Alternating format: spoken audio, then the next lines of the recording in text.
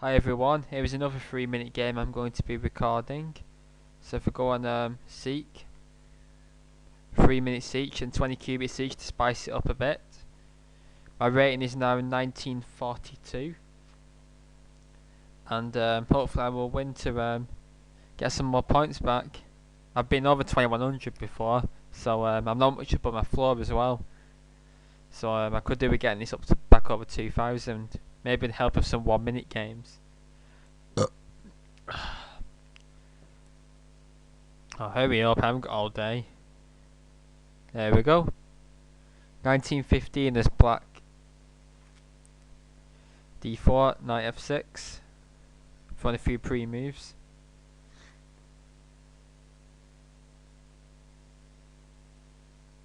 It's like bishop e2, we've got the main line. Oh, he's gone bishop e3, what does this do? Well, let's just play it all anyway. What's the theory? Probably isn't any. His bishop's exposed now. I'm going to play f5 now. Oh no, oh God, I've got another knight in it.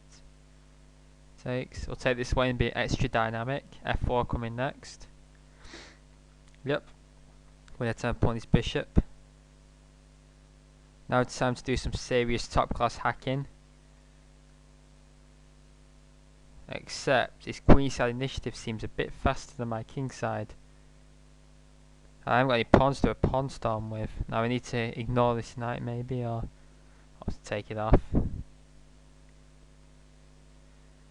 Bishop f5. Now what? Oh, there's a hole on g3. In fact, let's drop the queen in.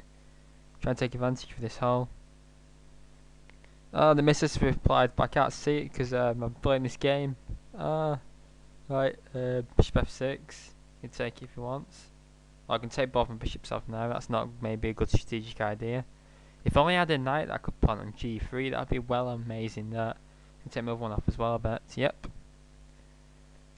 However, yeah, and he's defending. Maybe king h8, rook g5, and rook g8. Just ignore that. But he can easily defend g2, but I'm threatening queen takes h3 automatically. So maybe he needs to move his king, and he has missed it. Is it safe? Looks like it. I'm also threatening queen takes f3. Boom, he's missed that as well. What a patzer. And now what? Well, it's nice being 2 pawns up. We're throwing this check. And maybe f3 next.